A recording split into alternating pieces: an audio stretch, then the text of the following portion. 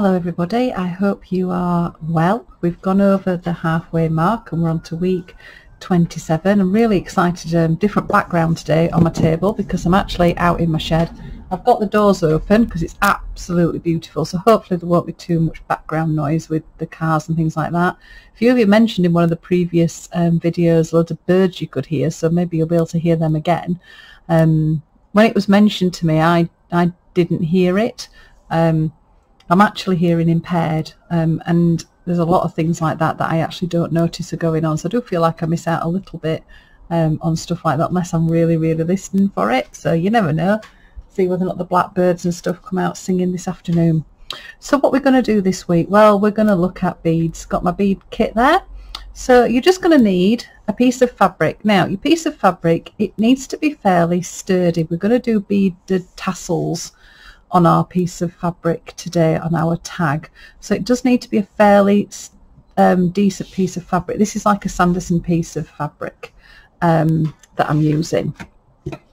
Okay, so I could just move that forward a little bit without my laptop falling over. There we go.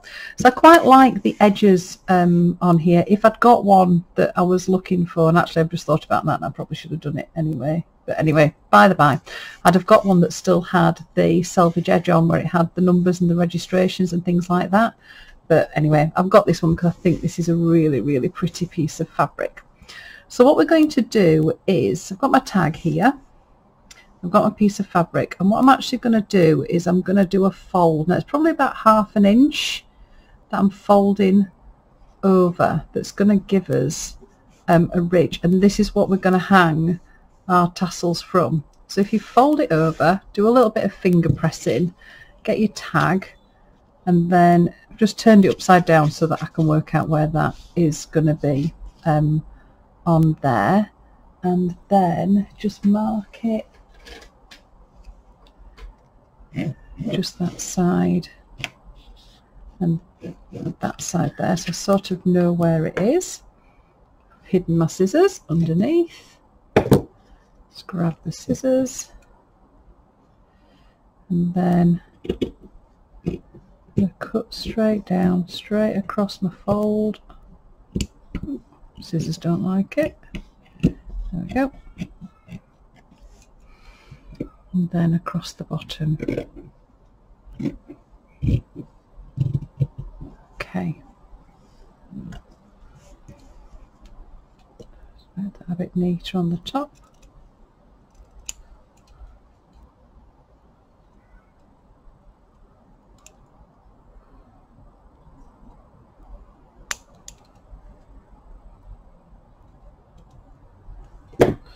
Okay. That out of the way. Right, so I've got my folded bit of fabric there, so then that's going to fit my way around onto my tag. There we go, so hopefully you can see that I've got a fold there, and really this is just to give it a little bit of strength. Right, I really want to press that down because I want to get a really nice seam. If you want to iron it, that's fine, but I tend to find, especially with the thicker fabrics, just doing a little bit of finger pressing works really well. Then what you can do is just grab a pin. Got a new pin box, can't open it, still got the tape on it. There we go. Open up. Oh. Let's grab a pin and then turn your flap down and then just pin those bits together. So this is behind the flap. I can hear the kids in the next door garden. Hopefully that's not intruding too much. Such a nice day, I don't blame them all for being out. So that's just going to hold that in place. It's just going to give us our fold. I'm actually going to move that one down so it is on the fold, so that I know that I'm opening it up at the same spot each time. Okay, so we've got that folded. You're then going to want a really fine needle. I like using beading needles, which are really really fine. It's a really fine needle. And then I also use a beading thread, which is quite a flat thread. It just makes it a little bit easier to thread it through the beading needle. But as long as you just check that your needle will go through, and if you don't have beading thread, machine thread is perfectly fine. I've doubled it up and popped a knot at the end, because we're going to be making these tassels. If you just use a single thread, it can end up snapping, and then all your beads are going to fall off. Then's the nice bit of choosing beads. I've got a selection here to use. So I'm going to start off. I've got some tiny little seed beads. Just pull some of these out, pop them on the table. Quite handy having the little dots. So I've got some there that are like a selection of, there's greens in there, and this was a mixed bundle that I got. I've also got some that are a matte bead. These are really pretty. I think these are from, let me check, it's a company in the UK, Spellbound Beads in Lichfield. They have a fantastic online shop, but I do love when we get to go to knit and stitch and things like that, actually being able to go and look at the beads, because they are stunning. It's like a sweetie shop. So I've got some slightly bigger ones here as well. So I'm going mainly for round ones. You could use bugle beads, you could use any type of bead that you've got. And what we're going to do is we're going to make little tassels that just dangle down. So a little variety of beads is really nice. So I've sort of tried to match some of the colours that I've got on my fabric. I'm not over stressing if they don't match exactly. I love these ones. I think these are some of my favourites. They're like little flying saucers, so we might have to have some of those. They're really nice as well because they're chrome on one, silver on one side and chrome on the other, and then I might have one in the middle that's going to be a little heart one maybe at the bottom, and again it's got two sides to it, so you've either got like a silver or a brown, which is just really cute. Don't know whether or not to put some of those yellow ones in.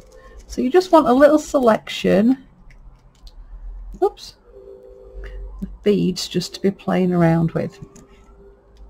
And what we're going to do is we're going to start in the middle of our piece of fabric. So it's round about the middle. So I'm going to get my needle, find the middle, and just come through from the crease. Okay, so I'm going to bring my needle through, and what we're going to do is we're going to build up a little line of beads. Right, I'm going to bring the camera down, hopefully it will stay in focus. There we go. So all you're going to do is build up your little stack of beads. So it's just picking them up on your needle. Oops. Come on, little bead. There we go. Just have a look at how long it is.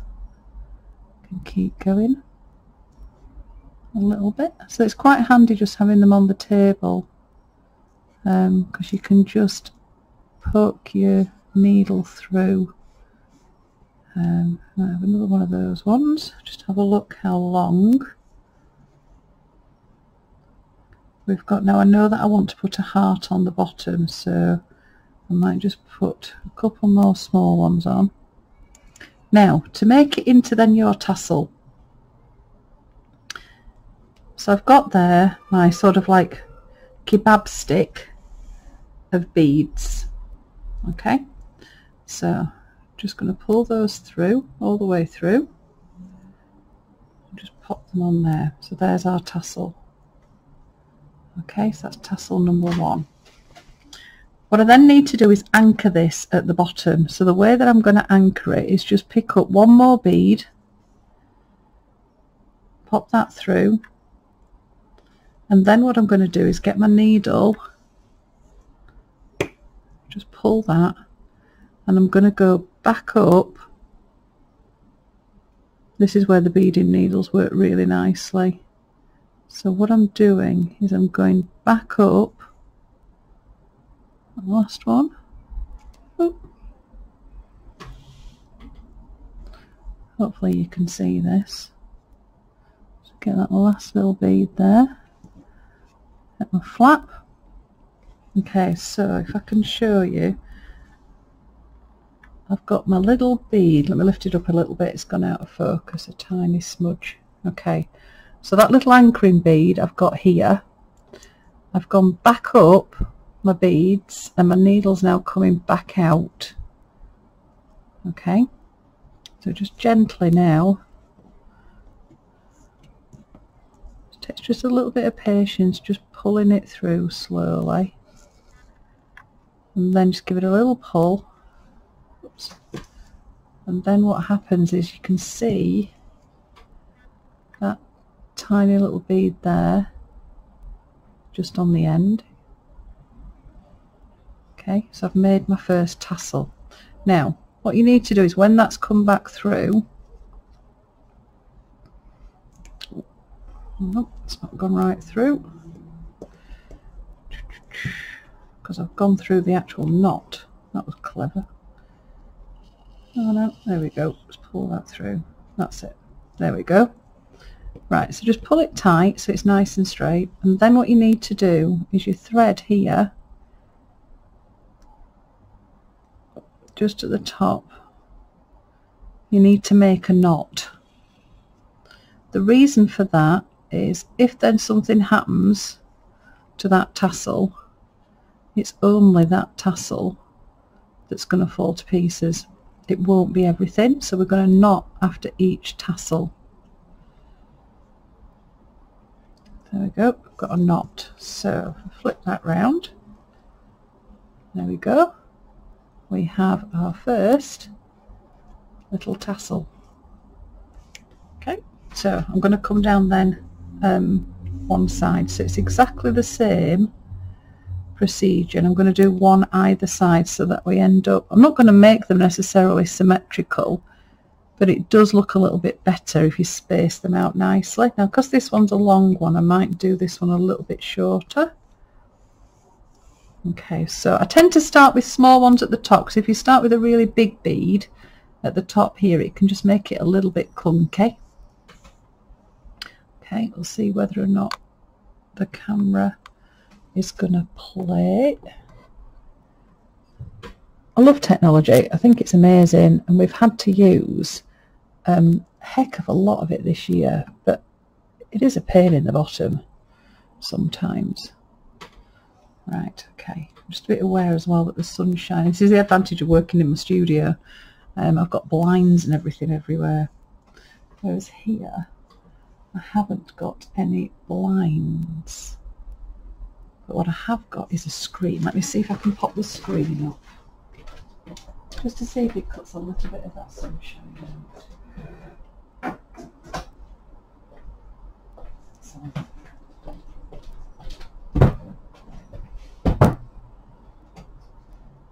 So if I put that there, oh yes, right, I need a chair.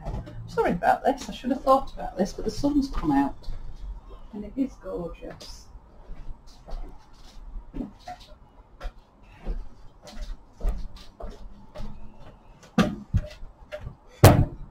Go. Watch this now, it's not going to make any difference whatsoever.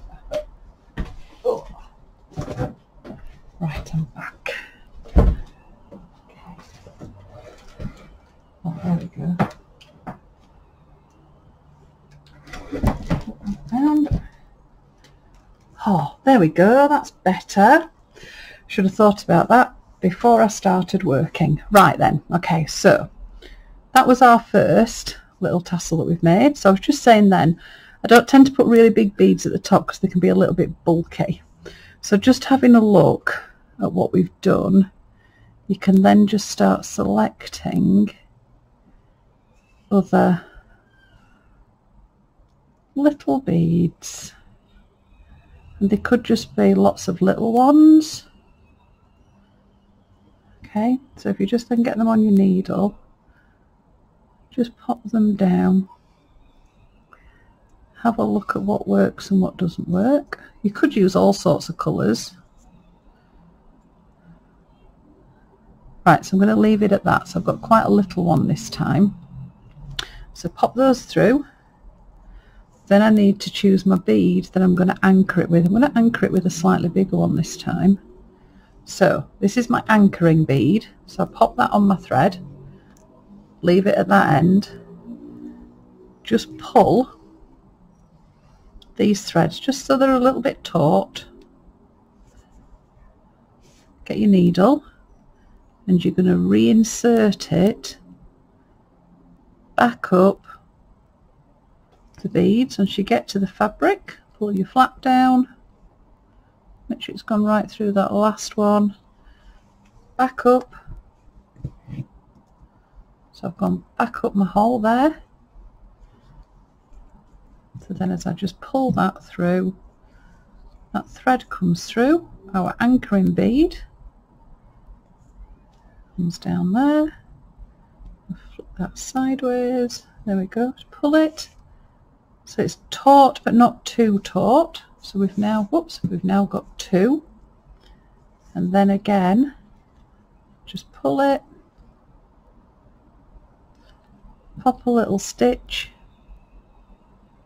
in this folded bit up at the top. Just double check that it's not suddenly gone loose. Another little stitch, and then in the loop that you've just created, just pop your needle through it once, whoops, twice, and then we've created our knot. So we've now got two little tassels. So I'm now going to go to the other side. So if I do another one, okay, so what I'm going to do this time, whoops, I'm going to pin back in. It's because I'm going back to the other side to start stitching the fabric together. I'm just going to do just a little running stitch just to get me to the next bit that I want to go through, and it just means then you're beginning just to stitch that together. So come back up at the top, okay, my fold, needle in the fold, decide where you want to come out, there we go. Okay, so you can see my little needle there, it's coming out of that folded fabric. Okay, so again,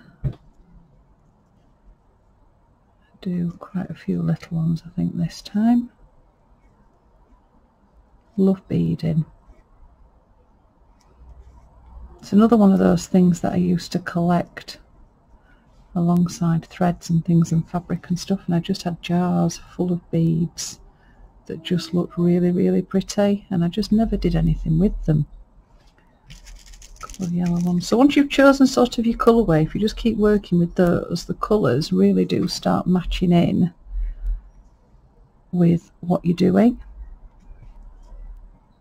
Yeah, so I had loads of, got a drawer full of beads, and I'd sort of do a project and buy some more beads, and I just thought, right, you've got to start using the beads. So this one's quite a little one.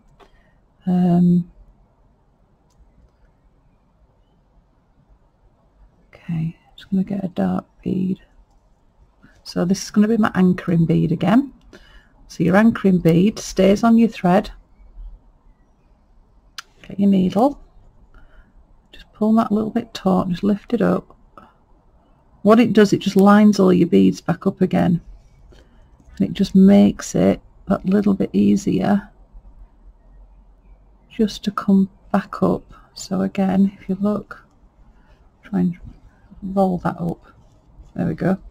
So you can see I've got my needle at this side, it's gone through everything and it's come back out on the fold. I've got my anchoring bead still on the thread. That's really, really important. If that's not still on the thread, it means you've joined it onto everything, and it's not going to anchor your tassel at the bottom. So because you've created that loop, that becomes your anchor. Okay, so you can sort of, I don't know what you can see, I've got a little gap there, which shows me that I've not pulled, oh, it's not gone in focus, that I've not pulled that up far enough. So you just need to give it just a little bit of a tug, just so it's nice and snug with that fold. Again, do your little stitch, double check, another little stitch, and then through your loop twice. Okay, so that's going to be our tag today, which is lots of beaded tassels. When you've done, you're going to have some lovely, lots of little dangly tassels there. It's going to be up to you then what you do up here. It might be that you've got some other beads, you might like to do a little bit of beading. I might just pop maybe a little bit of lace or something just to finish that off, but I really want my beads to stand out. If you want to go a little bit over the top, you could always do another folded piece and pop that on. Oh, now you see, I'm doing what I always do, aren't I, where I do things and I come up with an idea and think, ooh, so you could do another fold there, ooh, and have another layer of tassels coming down. I'll finish this one first and then decide whether or not that's something that I want to do, but I quite like the sound of that. Ooh. Anyway, you'll have to wait until the photos to see which one I actually decided to do. So that's going to be week 27. Hopefully the video was alright. I've not videoed out in my shed before, but hopefully that was fairly straightforward. Maybe. I hope the weather's been absolutely gorgeous wherever you are, and that you are all safe and well. We're heading towards the summer. Hopefully either that or because the weather's warm, that's summer going to be, so we need to enjoy ourselves. So I will see you soon. Hopefully you'll see the pictures. I'm assuming that once everybody starts doing this, I am going to get bead envy, and I'll probably have to go bead shopping for different sorts of things, just because you could use anything. If you don't have any beads, I sometimes cut up old jewellery, or I'll go to charity shops and buy necklaces and cut those up. I've got beautiful beads in the past. I've actually got these, which I haven't used yet. They're like tiny little silver washers, and these were all on a necklace, and I took them to pieces. I just got loads of them. They're fantastic. They're brilliant to use. The disadvantage, obviously, is when you run out, you don't have any more. But you could add anything. Like I have these little bits of shell. They'd look really, really pretty. Obviously, you're going to look at them from the side rather than straight on, but it might be that you put some of those on and decorate afterwards. There's all sorts of things you can do. So I'm looking forward to seeing what everybody has in their beady stash, and I will see you next week. Happy stitching!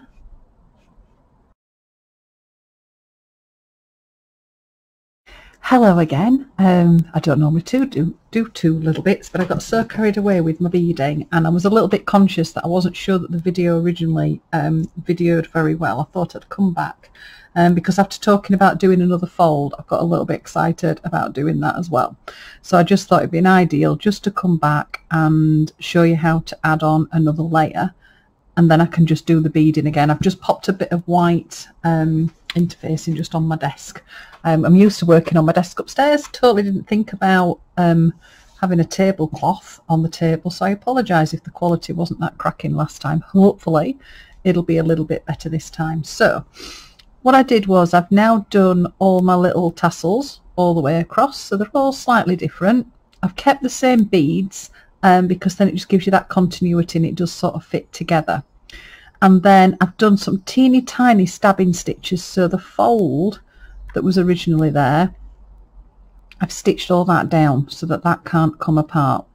And then what I've done is I've taken my next piece of fabric, laid it on, popped a pin in. Where the seam is, the fold, I've done a running stitch, so that is stitched on. That can't come off, and it just gives me that fold. If you wanted to, you could stitch the whole thing down, but because when I fold it up, I think I'm probably going to put a bit of lace trim or something along the top. It'll stitch it all down all in one go. Okay, so if I do the beading again,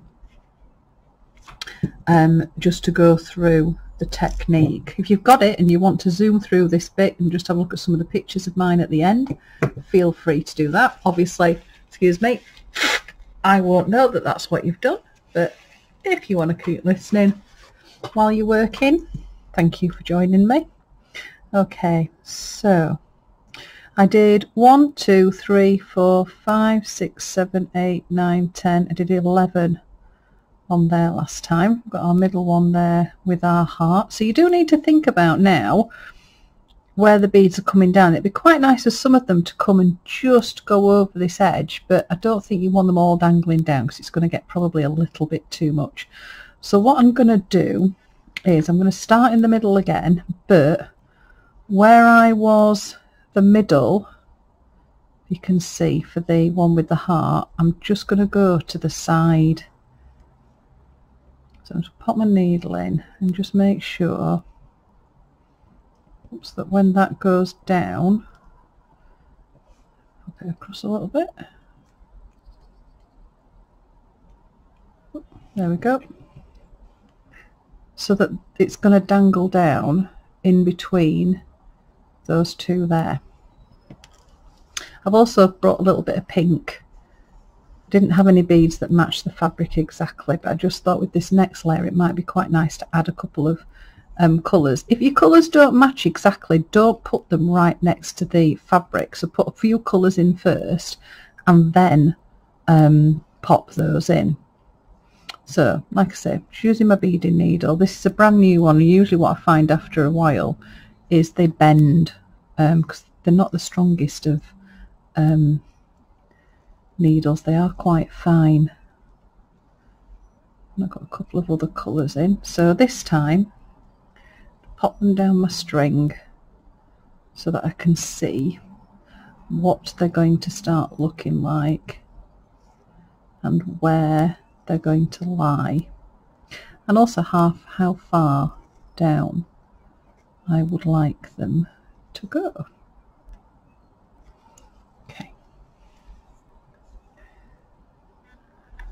Let's try and keep that double thread again.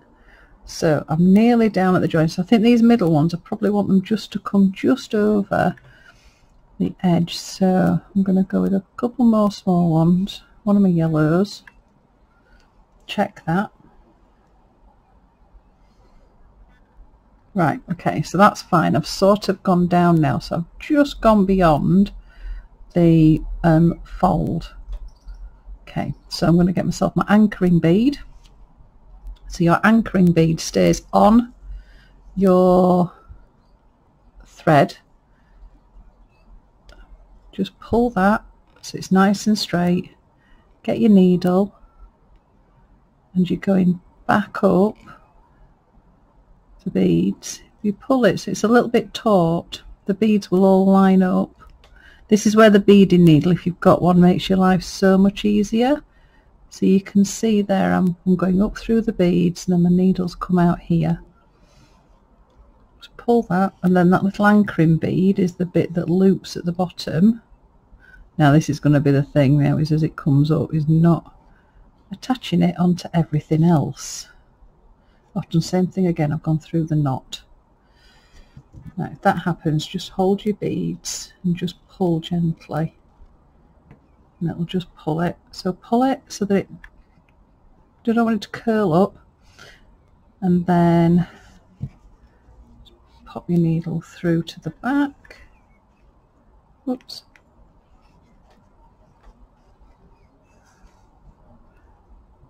Come back up, and then like I said before,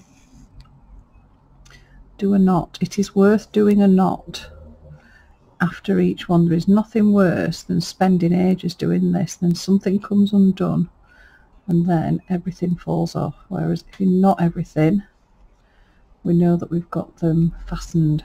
So there's our first one, our next line. So I'm now going to come to that side,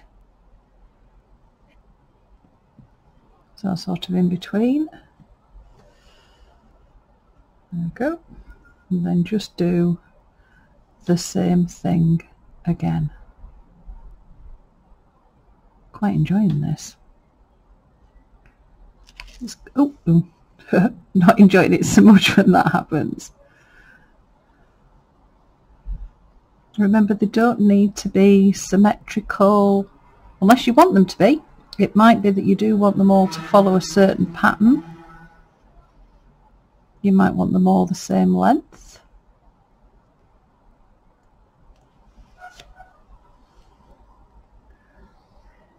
And as I mentioned before, if you are struggling for beads, I know here all the charity shops are open now, and that's usually one of the places that I always go to get really unusual beads as well. So with necklaces and stuff, you get some gorgeous beads. Okay, right, so I've gone about a little bit longer this time, so choose my anchoring bead, put that on my thread. Remember, your anchoring bead stays on the thread. Okay, just pull your thread just gently, and then pop your needle back up, making sure it definitely goes through that last bead. You can sometimes miss that one without meaning to. Back through your crease.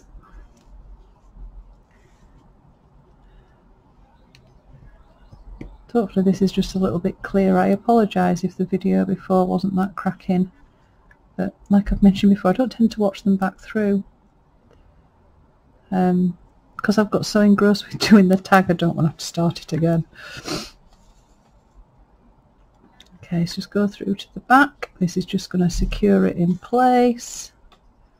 Do your knot. Now, as I was looking at that, because I've left that gap in the middle, I don't like the gap in the middle. So what I'm going to do, this is the beauty of having your next layer. So I don't like that gap in the middle. So what I can do now is come through the gap in the middle. There we go. And it's beginning to like Smarties. I love it. I can just do a little one. Oops. Just having your beads out. Some people have beading mats, which are great, but just having them out on the table. I used to try and stick my needle into my box and try and spear a bead. That was disastrous. A lot of the time things usually ended up on the floor. Right, so I've got that there.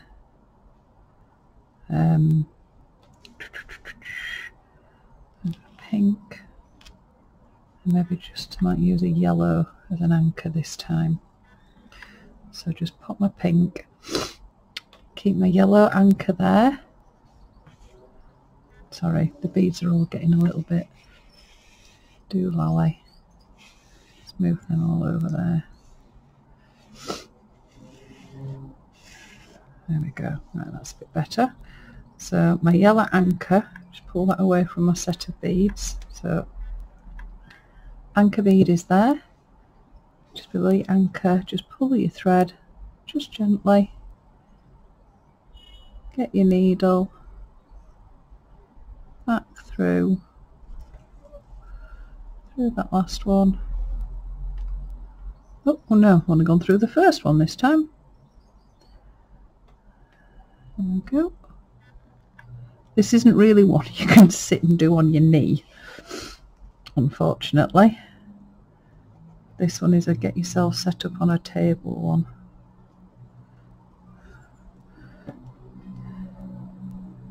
Okay, so pull that gently so we know we've got that nice and tight. Just put my needle through to the back to the front.